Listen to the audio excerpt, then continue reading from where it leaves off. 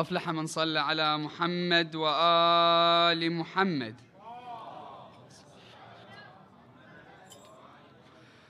أعوذ بالله من شر الشيطان الرجيم. بسم الله الرحمن الرحيم. الحمد لله رب العالمين، وصلى الله على سيدنا وحبيب قلوبنا وشفيع نفوسنا أبا القاسم محمد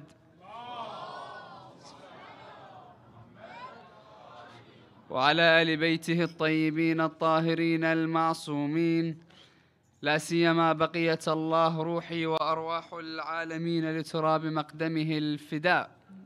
أما بعد, respected scholars, elders, brothers and sisters, Assalamu alaikum wa rahmatullahi wa barakatuh. Inshallah, continuation from yesterday night's topic with the limited time that I'm given. I'd like to discuss in a more elaborate manner the effect of people's actions, and a special reference to Behlool tonight, a special reference to Imam Hassan alayhi afdal salati wa salam, in which we celebrate his birthday yesterday, inshallah continuing it today as the banner is still behind me. So we'll discuss his actions and how it may have an impact, or one of the impacts that actions are very important to have in the society in which we live in. Now, Ali ibn Abi Talib starts off the topic tonight by referring to his statement which he suggests. And he says that knowledge will be guarding us. Knowledge protects us. When he compares it with money or wealth, he says, however, on the flip side, we are the ones that protect and guard our wealth. Knowledge throughout time increases, whereas wealth, you see, as time progresses, will be used up. And he says it will deteriorate within the years, whereas knowledge will increase through the years. And it has much more application. Now, when we look at the concept of knowledge, and we looked at it yesterday, and we said to ourselves, knowledge is not a determining factor.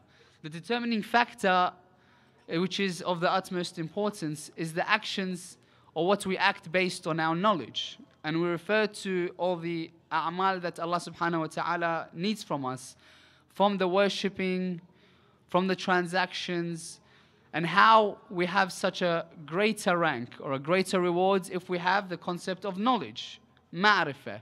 Why is it we do a particular thing? Why we act in a certain manner, not just doing it because we were told. And that's one of the main faculties that differentiates our school of thought than any other school of thought, as we've said throughout the lectures, in which we've stated that one particular school of thought does as they're told. However, the school of thought of Ahlul Bayt, we have to question everything prior to doing it, prior to immersing ourselves in that particular act of worship, whether it be hijab, whether it be for the male or the female, whether it be salah, siyam, anything, any action, we can look at why is it that we worship Allah subhanahu wa ta'ala and the mannerisms in which we worship.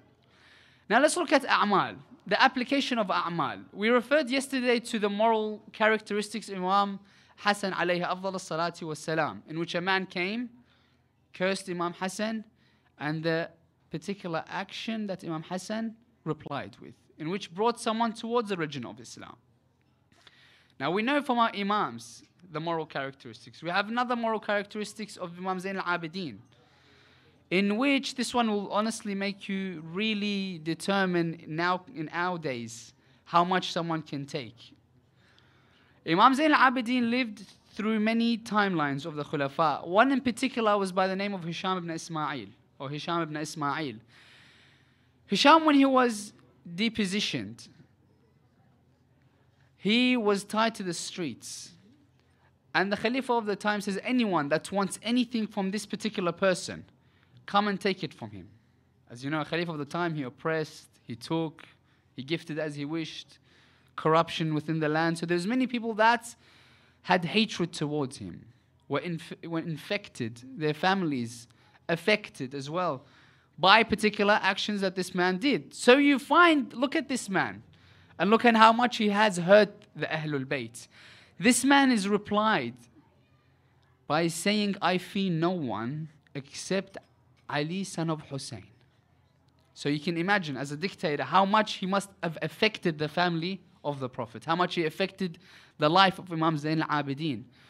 Not just in a direct manner. He would tell people to go and make sure that their life or their living circumstances were very troubled. Whether they be in the streets, they'd curse them in the streets. Whether they inflict damage, whether it be mental, physical, they would hurt them in one way or another. So he comes forth and he says, I'm not scared of anyone except Ali Zayn al-Abidin, Ali son of Hussein. Now the companions hear about this and they say to Imam Zayn al-Abidin, well, this is your chance. This is a time where you can go and, you know what, take our revenge. So Imam Zayn al-Abidin says, come with me. He says, come with me. He goes towards Hisham ibn Ismail. He's tied down in the marketplace. Everyone's coming and you find everyone throwing stuff at him and cursing him and showing their hatred towards him. Imam Zayn al-Abidin comes and you can imagine that person, the only person he's scared of, Imam Zayn al-Abidin. And he gets closer and closer and he trembles more and more. He goes up to him and he whispers. Look at the beauty of this. He whispers to him. He says, you know who I am? He says, of course. He says, you know what you have done? Wa alaikum assalam wa rahmatullah. He says, you know what you have done towards me and my family? He says, yes.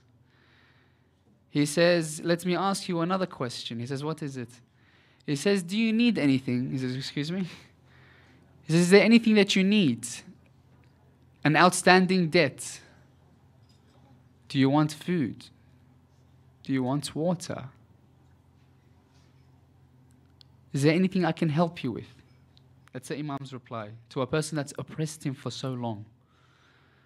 The Shaykh narrates to us the characteristics of the Prophet, where a Jewish man, day in and day out, he would attack the Prophet, put feces on the Prophet, wal-iyadhu billah, make sure his traveling was troublesome.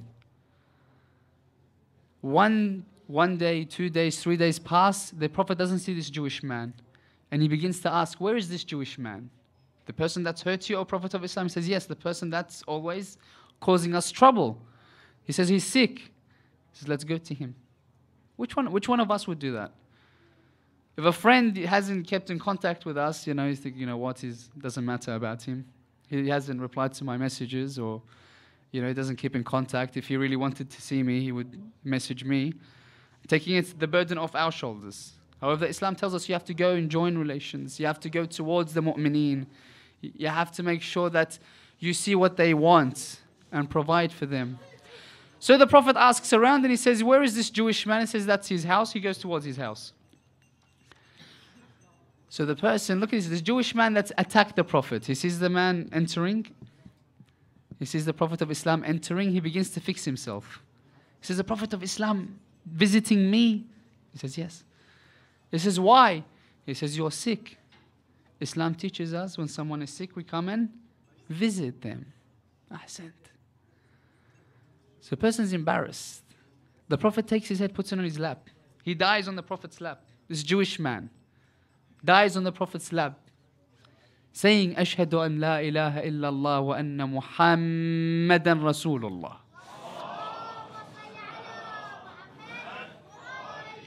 So many stories we have. We have an ocean of stories when we look at the moral ethics of the Imams, of the Prophet of Islam.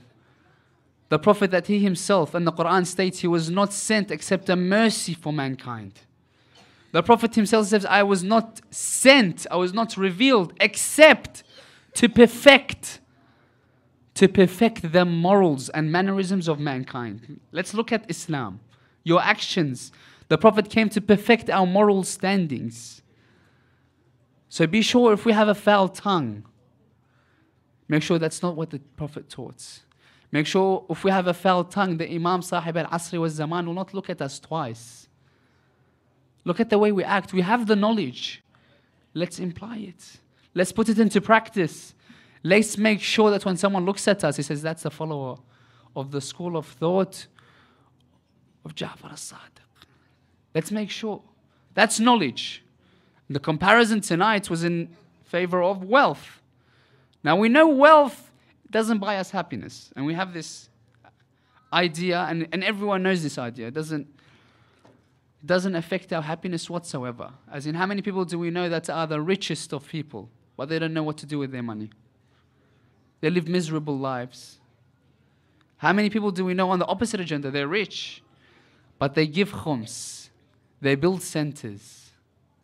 They give towards the poor. They give charity. Look how happy they are.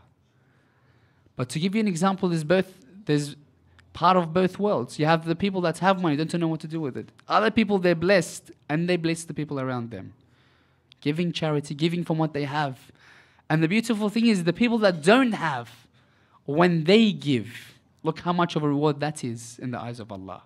Because the difference when Allah has given you, He's given you, let's say, for example, $1,000. You don't need $1,000 this week. He's given it to you. It's a difference when that person takes $10 of that 1,000 and gives it away.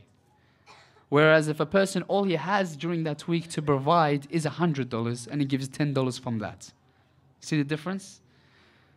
Big difference. Someone surviving off this, someone doesn't even need it. And you'll be given, obviously, in reference to this particular act and how much you give from what you are given. And Allah will provide. Because charity, you're going into business with Allah subhanahu wa ta'ala, not a normal person. Allah says, give, I will give you 10 folds. Come to me, I will come 10 steps if you take one step. That's the idea that He gives us. Now the idea of wealth is very simple. We know that, and then we said this, I think 3 nights ago, when the comparison between Sulaiman, which no one can say that someone had a bigger kingdom than Sulaiman. From the people that start till the end of time, no one will have a kingdom like Sulaiman. No one will have an option in which he controls jinn, ins, talks every language, has the wind under his command. No one will have that kingdom. But look at the flip side. What's the flip side? Sayyidah Fatima once goes to the Prophet of Islam and she says, I want a ring. A ring. He says, not a problem. He taught her a particular prayer. He says, after you finish this prayer, open your prayer mat on the right-hand side, you'll find a ring. So she prays the particular prayer that the Prophet taught her. Opens the prayer mat and there's the ring. In a dream that night, she sees a castle in a beautiful garden. She goes into the castle, many rooms. She says, I entered the room, there was a table that had 3 feet. Not 4, had 3 feet, and it was wobbly. She goes and tells the Prophet of Islam, she says, I saw this dream. What does it mean? The Prophet says, see that ring that you got in the dunya? She says, yes. He says, that's taken away from your akhirah. He says, how? He says, you've asked for this. So it's taken away. Reference points. That's why we have that Sulaiman in our narrations will be the last prophet out of the prophets to enter paradise. Not because there's something against Sulaiman, no. But he will have a longer time being questioned for all that which he had. As in Behlool gives us this example. When Harun was drunk and looks at Behlool and says, Behlool, will you tell me about the Day of Judgment?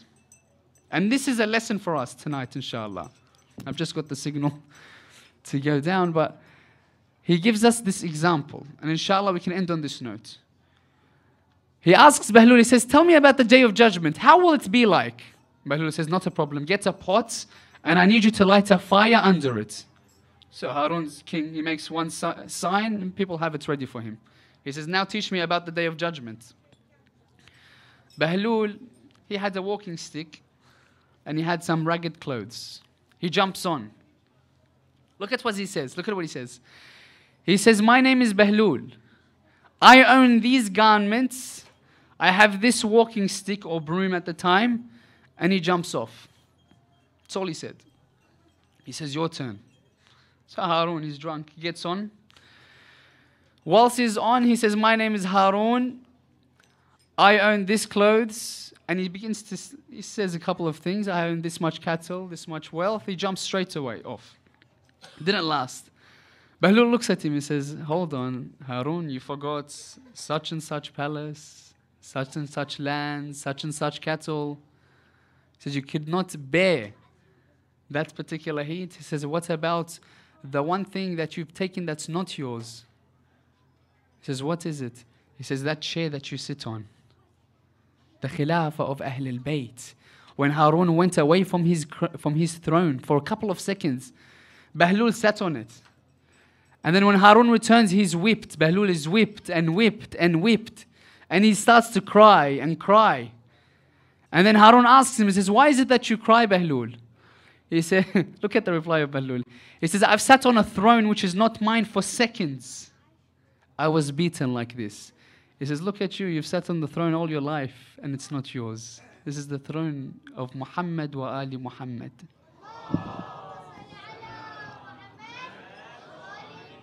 How do you think your judgment will be on the Day of Judgment? Inshallah, we end on this. But to give us an idea tonight, and just to wrap it up, we talked about knowledge, its application in very brief instance, but we looked at, more importantly, wealth and how it does not buy happiness. It's what you do with what you have. When you pray for Allah for rizq, it's not just wealth. It's health, it's tawfiq, it's husn al-aqibah. It's much more than this material item that will always diminish. We have to remember this, brothers and sisters.